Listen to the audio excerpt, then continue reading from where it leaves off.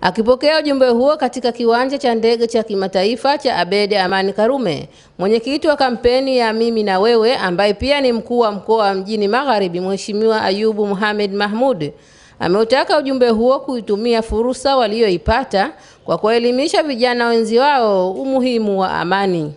Amesema mara nyingi Zanzibar hujitokeza viashiria vya uvunjifu wa amani, hasa nyakati za uchaguzi mkuu, kutokana na vijana kurubuniwa na viongozi wa vyama vya siasa.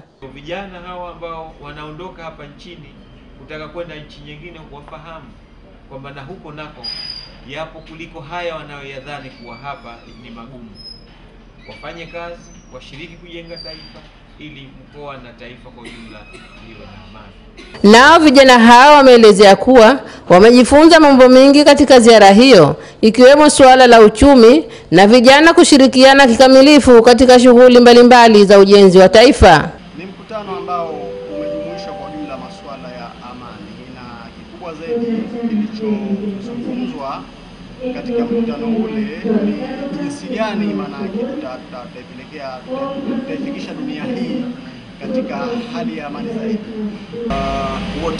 Watu wote ambao memba wa Mimi na Wewe, sababu sisi ni wachache, tunajua wananchi wengi huko nyuma wapo ambao wanasupport Mimi na Wewe, tunawashukuru na wao pia kwa jitihada zao.